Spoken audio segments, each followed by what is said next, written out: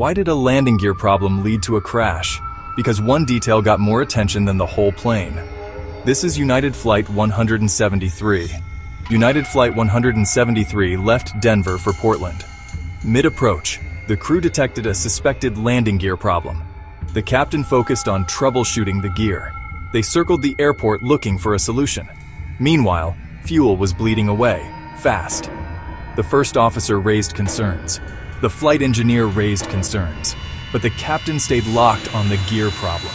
After nearly an hour of circling, the engines flamed out from fuel exhaustion. The plane crashed during an emergency landing. 10 people died. Many were injured. The real fallout wasn't just the accident. It was the investigation that followed. It revealed a breakdown in cockpit communication, authority gradients. The result? Crew resource management training was born, rewiring how flight crews talk, how they challenge, how they decide. Today, CRM saves lives by making sure no single voice drowns out safety. A tragic mistake that changed aviation for the better. If you found this snapshot eye-opening, hit like and subscribe for more aviation stories.